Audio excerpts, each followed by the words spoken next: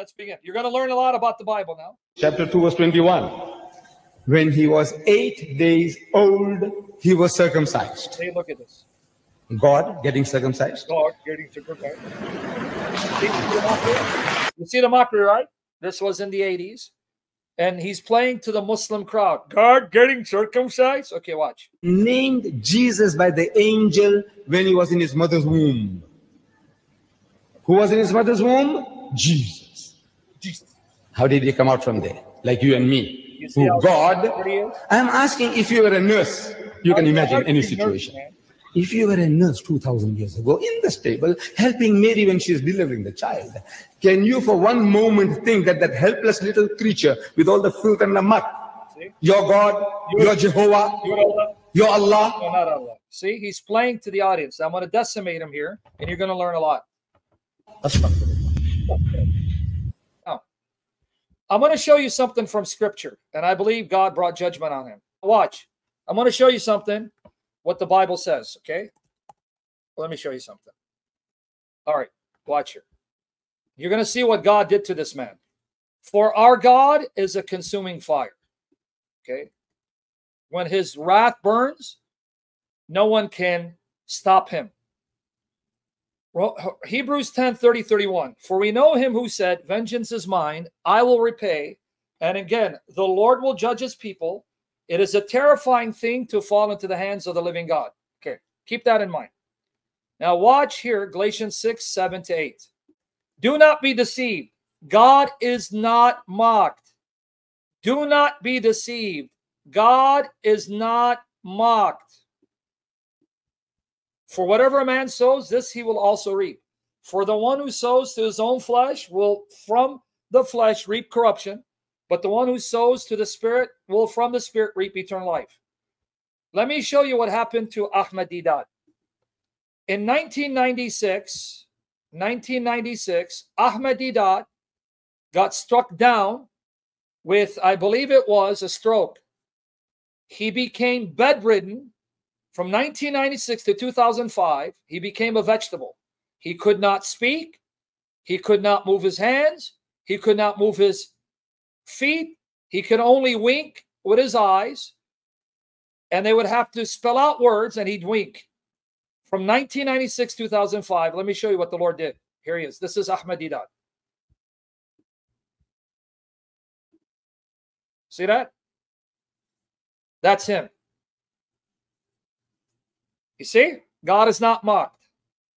Do you see? 1996 to 2005. This is the power of the living Christ, the Lord Jesus. For nearly 10 years, God allowed him to suffer as a vegetable in the bed, could not speak, could not move, sat there. This is his fate. You see it? I'm going to let you in a little secret. You're going to go to answeringislam.info. Answeringislam.info, I'm going to give you the link. Ahmed Deedat here. Watch what happened here. Did you know, right before he got struck down, we have it documented, this is a fact, a group of Christian preachers in South Africa sent him letters in the local newspapers warning him, Deedat, you've crossed the line, you're mocking God, God will punish you. And we have it documented. Go here, right? Background information, Deedat, stroke, paralysis, and death. Notice we have it documented. Remember, he got struck down in 1995. Personal letter to Deedat, November 1993. Open letter Deedat, being warned by Christian missionaries. You've crossed the line. You're blaspheming the Spirit. God will punish you. As confirmation, this was God's judgment. It's right here. See, personal letter, open letter. Yeah, we have it documented. So they can't say we're lying. You understand how real our God is? Our God is living. He's almighty. Jesus is living. He's almighty. Right here, go read it.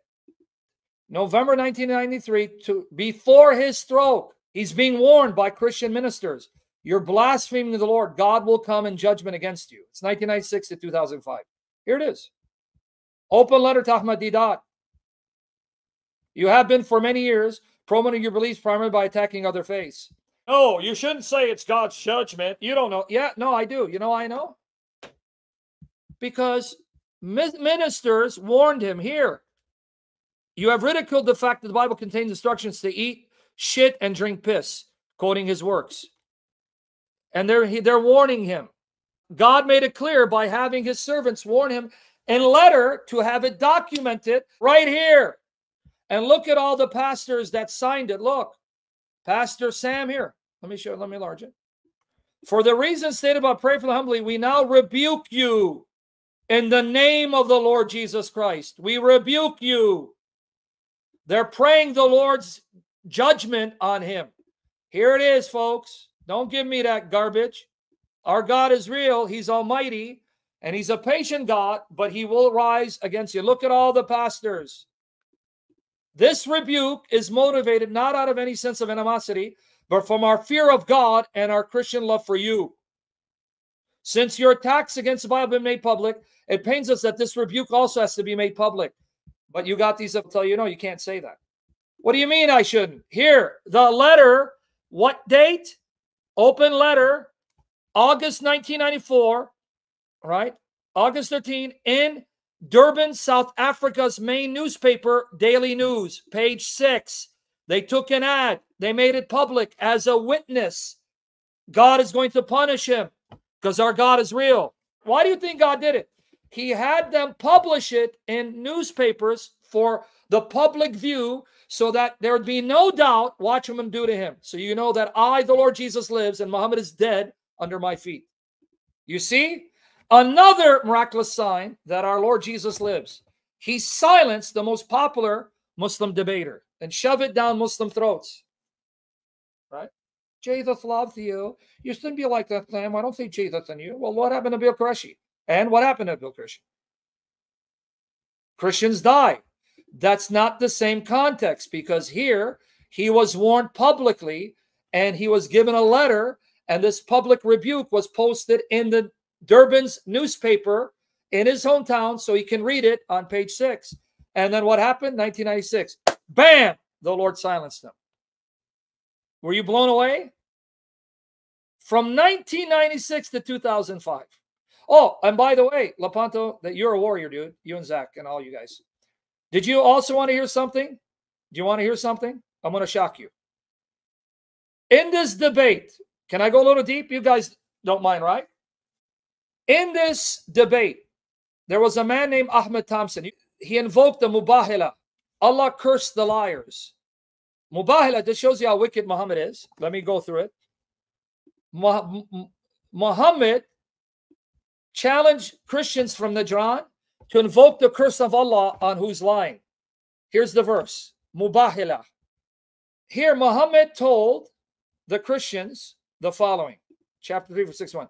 Then whoever disputes with you concerning him, Jesus, it's all about danger, after knowledge that has come to you, i.e. Isa being a slave of Allah and having no share in divinity, say, now look, this is Muhammad's God, who's Satan, tells Muhammad to say, come, let us call our sons and your sons, our women and your women, ourselves and yourselves. Then we pray and invoke sincerely the curse of Allah upon those who lie. And then Allah will curse and damn the liars. Now watch here. According to Muslim tradition, Muhammad brought Ali, Fatima, Hassan, and Hussein and invoked Allah's curse. The Christians refused and left. You guys want to see God's sense of humor? You guys listening, please. If you listen, you're going to be blown away what God did. That curse that Muhammad invoked, it was him, Ali, his cousin son-in-law, was married to his daughter Fatima and their 2 sons, Hassan and Hussein. You know what happened according to the Muslim sources, both Sunni and Shia?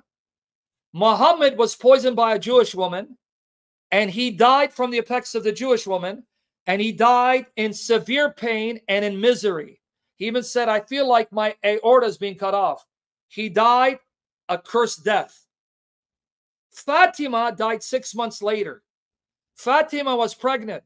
Umar came to the house, smashed the door open, injured Fatima.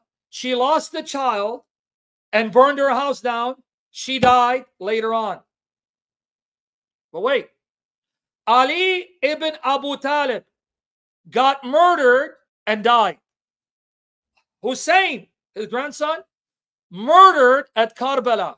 Hassan, the other grandson, got poisoned by his wife, killed. Every one of them died brutal, shameful deaths. Because why? What did Jesus do? Oh, really? Jesus, who's Almighty, not Allah. He goes, so you want to curse my servants? Well, now I'm going to take that curse and I'm going to now strike you dead and humiliate you, and the curse will now fall on your head. All right, now, how does this tie in with Ahmad Deedat? In the debate, Ahmed Thompson invoked the curse of Allah. Well, guess what happened? You saw what happened to Ahmad Deedat, right? Guess what also happened to his son Yusuf? This is all. You can actually go to Google. Yusuf Deedat, the son of Ahmed Deedat. He got shot in the head outside the courthouse. He got shot and gunned down and was murdered. His son, shot in the head, killed and died and was murdered. Here, Google Yusuf Deedat, murdered. Murdered. Islamic scholar Yusuf Deedat was shot dead 9 months ago outside the Verulam family court. The family of controversial Durban Islamic scholar Yusuf Deedat, who was gunned down outside the Verulam court in January, are still waiting for his killer to be brought to book. Al Jazeera. Son of noted Muslim preacher shot in South Africa. See it? Honestly, tell me your reaction, because I don't know what. Are you like blown away? South African activist and son of deceased prominent Muslim preacher is fighting for his life in a hospital after he was shot outside a court in the coastal city of Durban on Wednesday. He died. Police Colonel Thambika Mbili said 65-year-old Yusuf Deedat, son of Sheikh Ahmed, was shot in the head as he walked towards the Verulam family court on the outskirts of Durban with his wife. He died. Are you honestly, guys, are you blown away in awe how glorious and majestic our Lord Jesus is? And yet the Muslims can't see it, and they think they're going to get away with shedding Christian blood or bullying Christians or blaspheming our Lord? It's fearful, right? But it's glorious because Jesus, our Lord, lives.